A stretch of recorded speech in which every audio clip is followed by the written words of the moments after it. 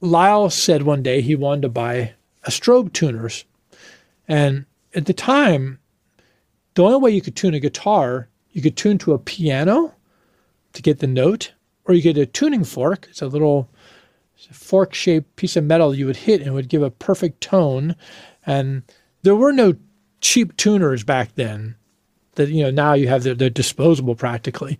But Lyle wanted to buy this stroboscopic tuner. It's like a unit that would probably cost $180. I mean, something that was so insane that he wanted to buy. And I argued strongly against it because I was a cheapskate.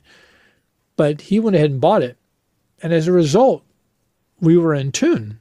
Unlike any of the other bands, they were never in tune. But Lyle and Brian really, they had a premium on the idea of the stuff sounding good and right. I'm forever in their debt for that. The fact that we were in tune, that they really thought about the way songs were written, it was just them. That's just where they were coming from. And I was a singer in the band, and I certainly brought something to the equation.